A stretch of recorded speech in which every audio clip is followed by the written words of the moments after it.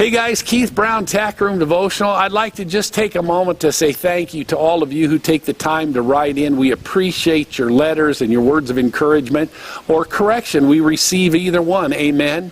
And we just, again, thank you that you are watching. We also thank those of you who have tucked a little seed in the mail and sent it to us. Again, those kind of things just encourage us because, yes, it takes a lot of time to put these things together, and we appreciate knowing that people are out there receiving and being blessed because of what we've done. Amen. Once again, thank you. This week I want to talk to you about an abundant life. Now, this is the kind of topic I love to preach on. Amen.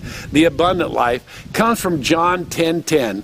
Jesus says, "The thief does not come but to steal, kill, and destroy, but I have come that you might have life and life more abundantly." Now, some people say, well, Keith, isn't he talking about heaven? No, because first of all, he says the thief comes to steal, kill, and destroy.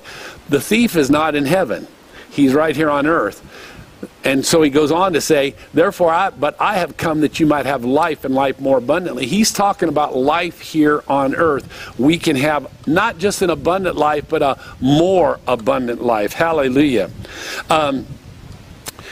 If we are not living the abundant life, then we are living beneath the privileges that we have as Christians.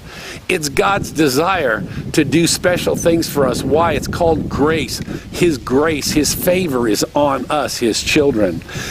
We should be supernatural beings having human experiences rather than human beings having supernatural experiences. Listen to that once again.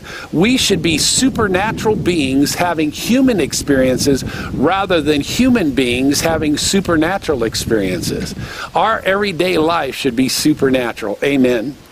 All right, so if we do not have an abundant life, then we soon yield to the carnal life, and we can't do that. Remember, the carnal life, the carnal mind is death, but the spiritual mind is life and peace, because the carnal mind is enmity against God. That comes from Romans chapter 8, and you can look that up. So let's talk about the abundant life is a yielded life. It comes from Romans chapter 6, verse 10 through 13. How to live the abundant life is no secret. It is revealed in our Lord and Savior Jesus Christ. For the death that He died, He died to sin once for all, that the life that He lives to God.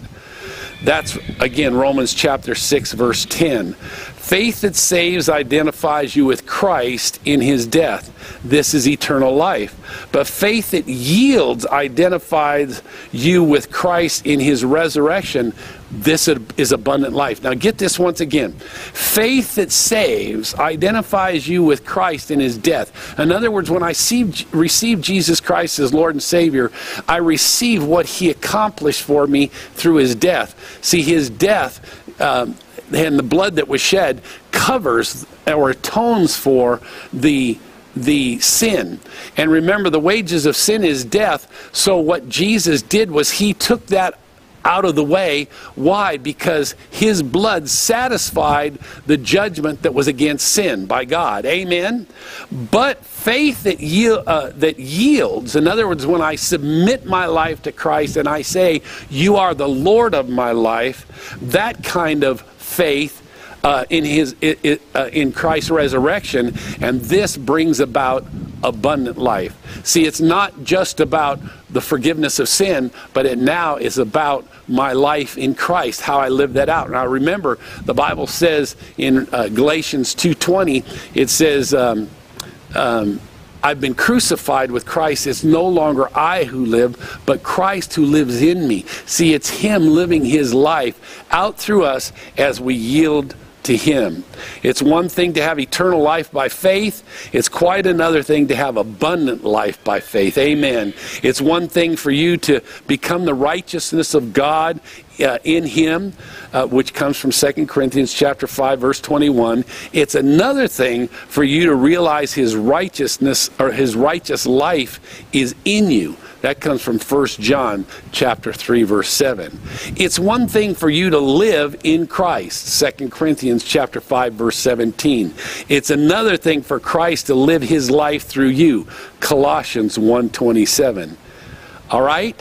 Now, think about those things, because Jesus said, I come that you might have life, and life more abundantly. It's available to us. Let's yield ourselves to him. Allow him to live his life out through us, because why? He's victorious, and we want to live a victorious and triumphant life. Hey, Jesus loves you. I love you. I pray that God would richly bless you as you diligently seek him and serve him.